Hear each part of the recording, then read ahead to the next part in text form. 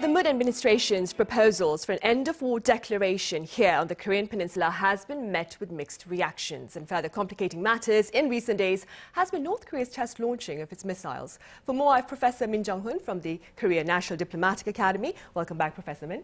My pleasure. I also have Dr. John Park, Director of the Korea Project at Harvard Kennedy School, live on the line. Dr. Park, it's a pleasure to have you with us. Great to be here. Thank you. Right, Professor Min, we'll start here then. Let's begin with the overall international response to the Moon administration's efforts to formally end the Korean War.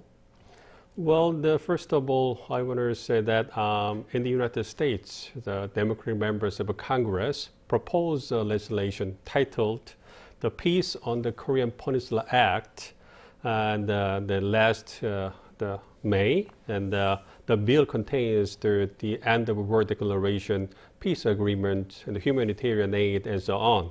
And in Europe, members of Congress in the United Kingdom and France have got resolutions respectively, and they support the peace on the Korean Peninsula. And specifically, several members of Congress in the United Kingdom, they proposed a resolution to support for the peace on the Korean Peninsula Act that the U.S. Congress proposed, and the French legislators, they adopted a resolution to endorse the end of war declaration.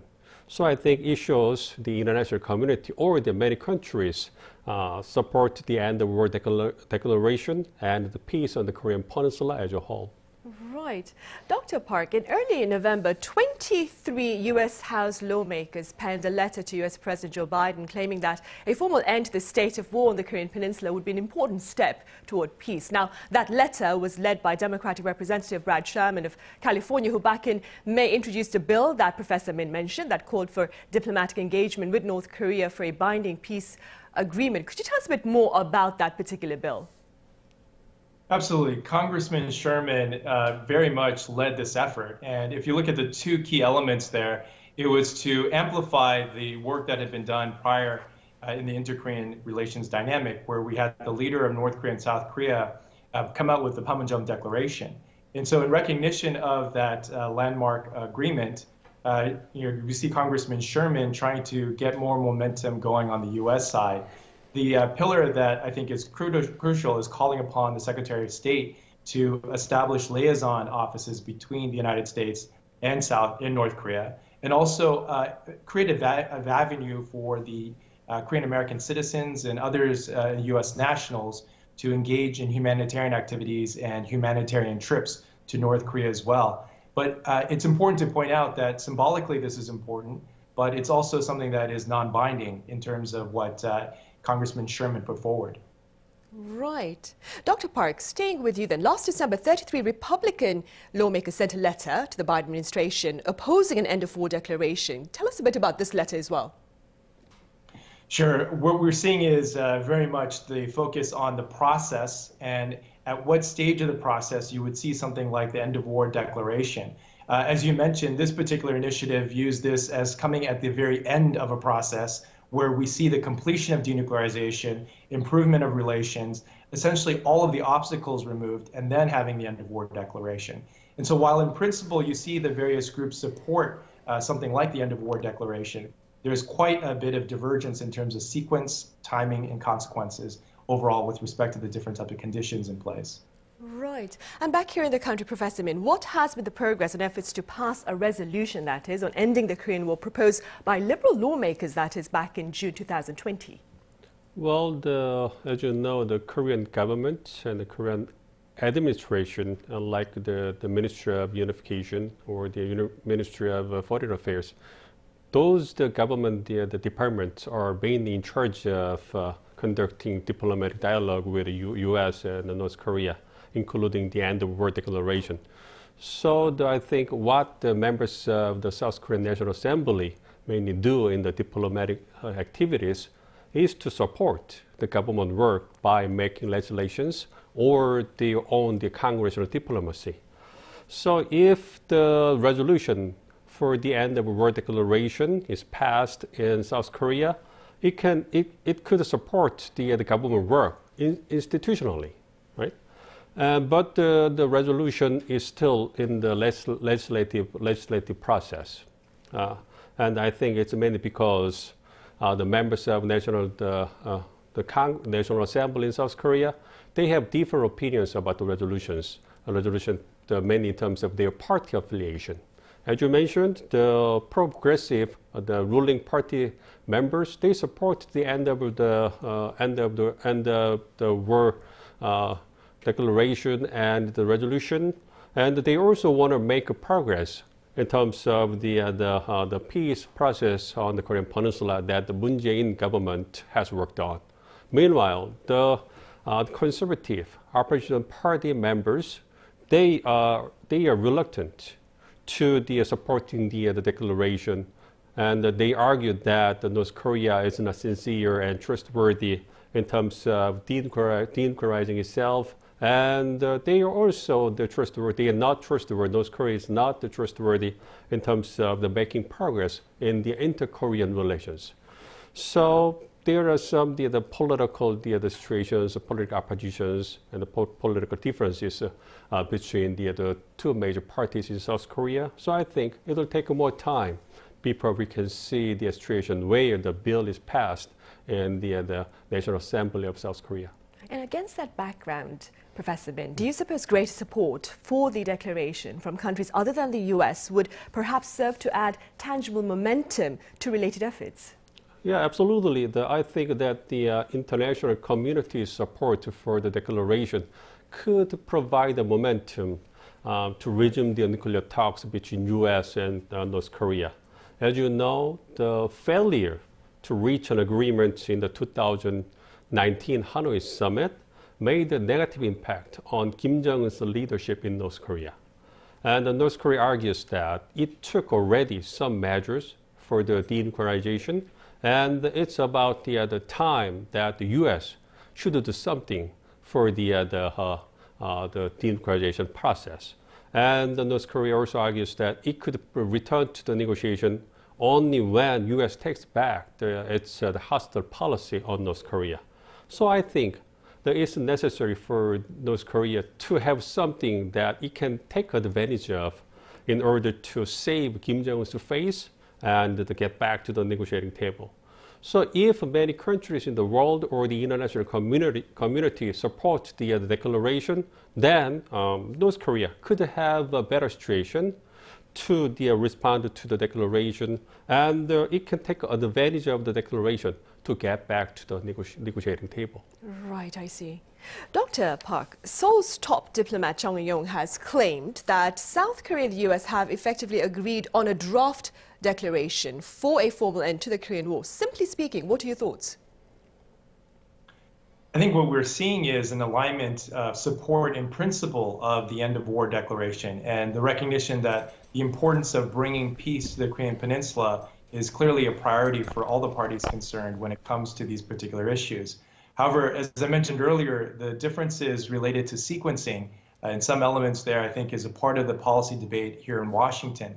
The other element that I think is crucial is the differences in views in terms of the end of war declaration serving either as a catalyst leading to a re-engagement in terms of a process, negotiations, and eventually the idea of a roadmap or something that fizzles out. And I think that's the key component of the difference of opinion in Washington.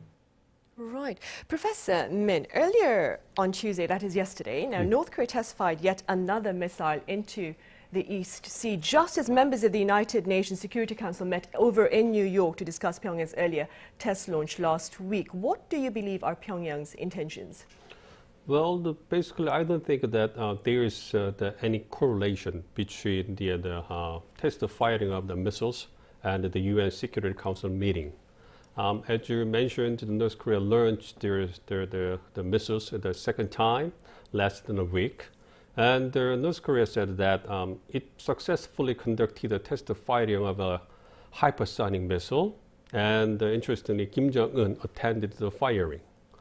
And the North Korean state media said that the test fire was aimed at the final verification of overall technical specifications of the developed the weapon system. So I think that North Korea developed or updated their missiles, and they just needed to test them for the technical considerations or purpose. And Kim Jong-un attended the firing.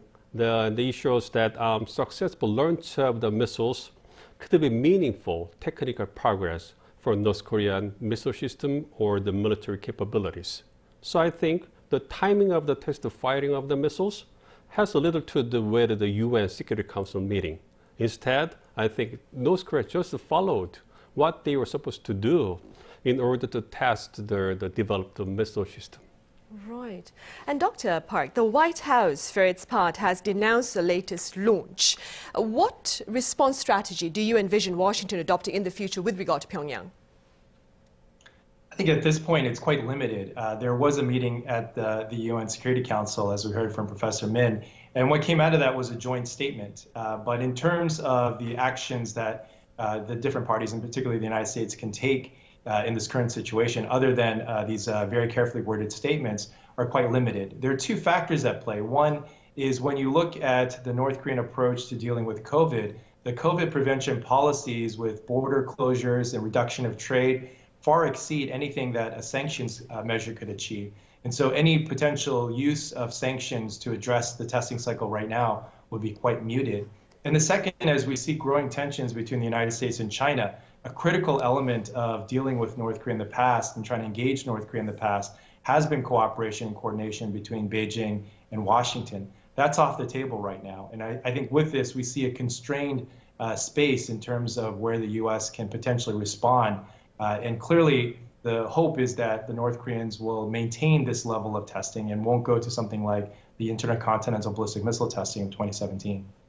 Professor Min, staying with the response, Professor Min here. North Korea in recent days, Professor, has been not as vocal with regard to the Moon administration's efforts to ensure a formal end to the Korean War and to international condemnation of its recent shows of might, if you will. What are your thoughts on this? Well, basically, I think as Dr. Park mentioned, I think that the COVID-19 situation make a significant impact on North Korea's recent diplomatic activities. The North Korea is silent nowadays, mainly because of its COVID-19 situations. Now, I think COVID-19 has made North Korea to close its borders, and North Korea has focused on the controlling the spread of the virus in its territory. The North Korea's poor quarantine systems and the medical capabilities could not cope with the situation if the virus comes in across the borders. And as you know, North Korea recently announced that it would not participate in the upcoming Beijing Winter Olympics, and which means that no one will come out and no one come back to the country in terms of the sporting events. And considering the close and important the relationship between North Korea and China, Pyongyang's decision not to participate in the Beijing Olympic should be a big deal. And so I think the decision was made inevitably by Pyongyang, and China had to understand, accept it. So I think the COVID-19 is the most important factor to explain the North Korea's behaviors nowadays, and therefore it will take some more time before North Korea could respond to the diplomatic and security matters more actively. Right. And Dr. Park, aside from tensions with China, what other challenges lie ahead, perhaps, in efforts to ensure permanent peace on the Korean Peninsula, do you think? The core element right now is what North Korea is unveiling. And this is really something that was seen coming down the pipeline here. North Korea had conducted tests last year, and we saw Kim Jong-un announce at the end of December that he would be bolstering military and defense capabilities. And so the actions that we're seeing right now take place aligned with those statements, and it looks like there will be more of it. And so with the months ahead and with respect to the Moon administration, a limited time period, there is a sense of urgency, clearly. And so I think the testing cycle right now, trying to view it in terms of something that isn't crossing certain thresholds, that North Korea is conducting type of testing capabilities that really aren't as destabilizing as they may appear, is going to be an important part of the messaging and the signaling in order to create that diplomatic space to re-engage and move forward on efforts related to the end of war declaration. Right. Right, and staying with such efforts, Professor Min, the heads of South Korea and China may meet late this month. Do you believe this possible summit may perhaps advance the regional peace mechanism? Well, it is reported by the media nowadays that the ROK China virtual summit is likely to be held later this month or earlier next month, but it's not official yet. But in the summit, and I think that the two leaders are likely to talk about the peace process on the Korean Peninsula as a whole.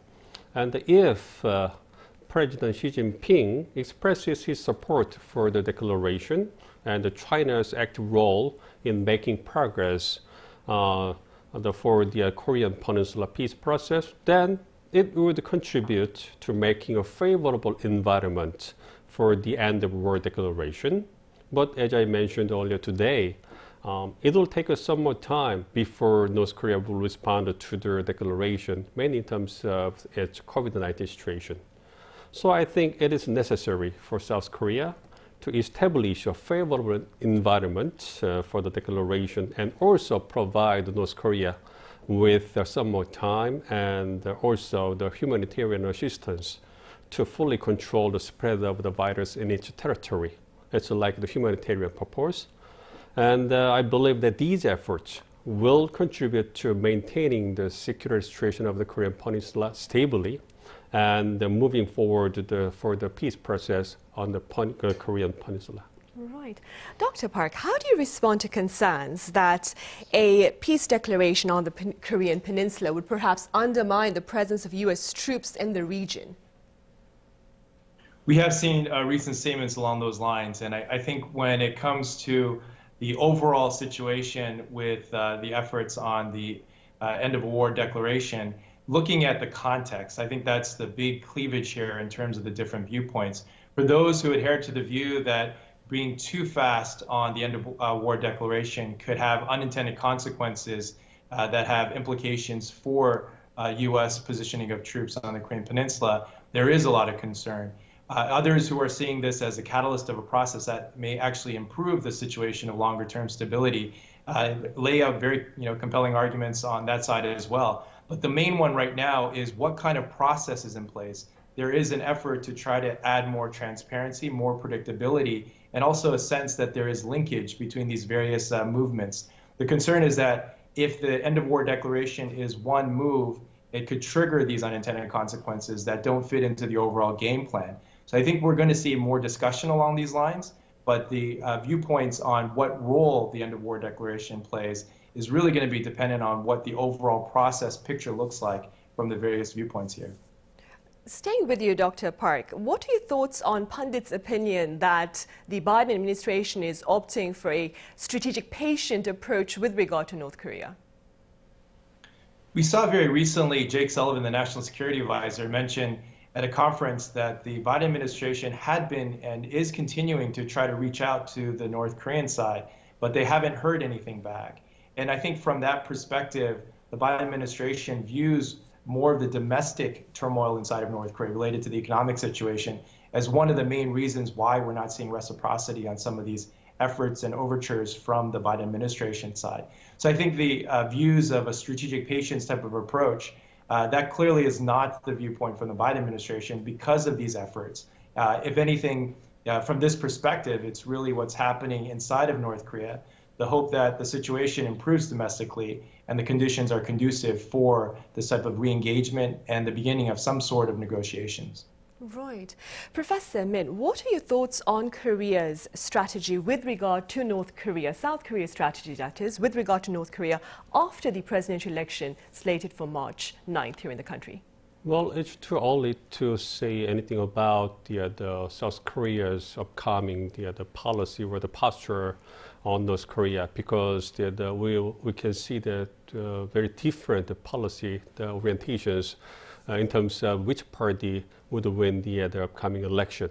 So specifically, I think that if the Progressive Party wins the election, then we can see some kind of continuation of the current administration North Korea policy, and the next administration will also continue to have the engagement policy to talk with North Korea without any kind of preconditions. But if the Conservative Party wins the election, we can see a little bit different methodology to deal with North Korea. So specifically, I expect that the next Korean government will focus on the denuclearization of North Korea first. Then they will talk about just kind of the helping North Korea like economically, and also the talk about humanitarian aid and something like that. So we'll see which party will take the power in the March, and then we'll talk about the policy orientations of South Korean governments on North Korea. Right, of course. And keeping in mind Professor Min's words, Dr. Park, do you envision perhaps a more active effort from the part of the Biden administration with regard to affairs here in the region after the presidential election in March? There's going to be a consistency with respect to the Biden administration approach to dealing with the situation here, because it fits into the larger Indo-Pacific strategy. And they're the primary focus looking at the growing competition, something that is seen as a structural element now. And so for the U.S. to have that geopolitical, geoeconomic approach to try to deal with China introduces this element of consistency there. And the efforts to work with the core allies, South Korea and Japan, as a part of that. So I do see an element of continuity there, irrespective of the outcome of the presidential election in South Korea in March. I see. All right, Dr. Park, thank you very much for making the time to join us live at this very late hour at your end with your thoughts. And Professor Min here in the studio, thank you very much for your insights. Thank you.